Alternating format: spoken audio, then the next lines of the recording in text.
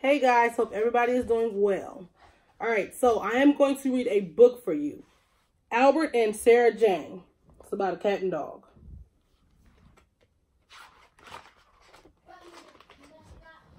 Albert and Sarah Jane were the very best of friends. Their favorite thing to do was curl up in a great big cat-dog cuddle by the fire. But there was one thing Albert liked even better than that, and that was eating his yummy, scrumptious crunches from his big blue bowl. And there was one thing he liked even better than that, and that was eating Sarah Jane's even yummier, scrumptier, fishy nibbles. He'd steal one or two from her little red bowl when his friends weren't looking. They always tasted so much better than his own. But one morning while Sarah Jane was out and about, Albert got a little carried away with his nibbling.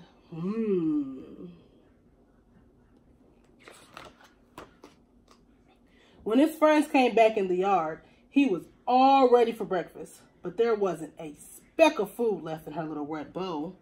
When Sarah Jane looked to see if there was anything in Albert's big blue bowl, she found there wasn't a speck of food in there either.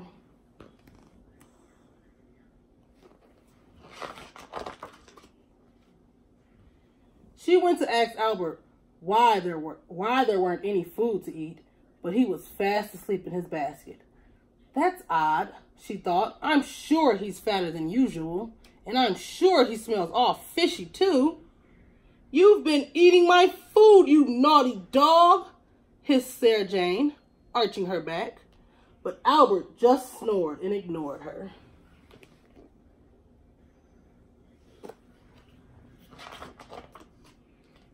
Okay, said Sarah Jane.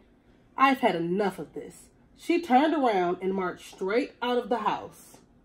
Albert opened one eye and saw Sarah Jane leaving through the pet door.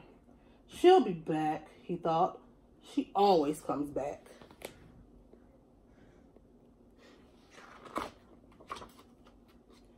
But Sarah Jane didn't come back. She went to live next door instead. By the evening, Albert was lonely. By the next morning, he was howling at the pet door. Come home, Sarah Jane, he cried. I miss you.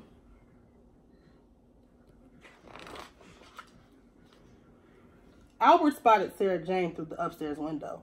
He smiled at her in a doggy sort of way, but Sarah Jane ignored him.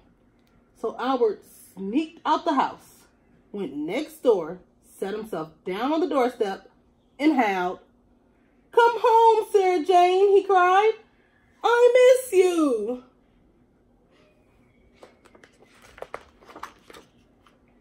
Stop howling, you naughty dog, hissed Sarah Jane, coming down to see what all the fuss was about. But I'm sad and lonely, said Albert. I want to get a great big cat-dog cuddle by the fire. Well, the food's better over here. And nobody steals it, said Sarah Jane. But it's lonely here too, without a big smelly lump of dog to snuggle up to.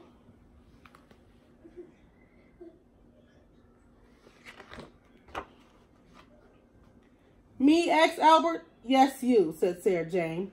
Do you miss me too? Asked Albert.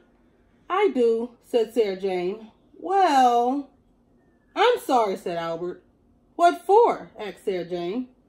For gobbling up all your fishy nibbles, said Albert. Will you do it again? Asked Sarah Jane. I won't, said Albert. Will you ever nibble them? Asked Sarah Jane. I won't, said Albert. Good, said Sarah Jane.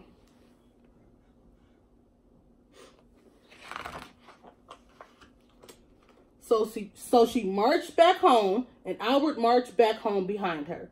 They had a little nibble from their red and blue bowls. And then they cuddled up together in a great big cat-dog cuddle by the fire and fell asleep.